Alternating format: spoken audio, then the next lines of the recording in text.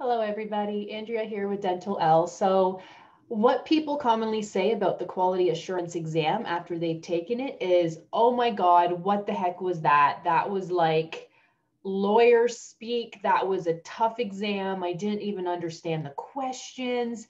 That's what people say. So, I feel a lot of dental hygienists find the quality or feel that the quality assurance exam will be really easy because it's not the same as the board exam, but it's still a hard exam. You do still have to study for it. If you need help, I do offer a full quality assurance prep course for you. That's fully online. You go through the prep course, go through the modules, take the quizzes, take the exams. It's a good practice for what the exam actually looks like. So it's not as easy as you might think.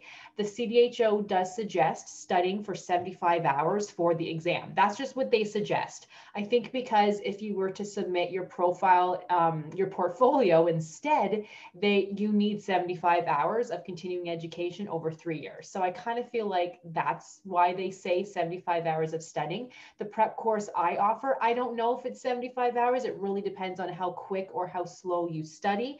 But of course, if you were audited this year, you just have a couple more days to study before you need to take that exam or submit your portfolio. But even if you take the quality assurance exam, you still need your practice profile. So make sure to get that done as well. I do have videos on YouTube explaining how to do that if you need help, and I do offer full practice profile reviews as well. So I'll leave a couple links for you guys on the bottom.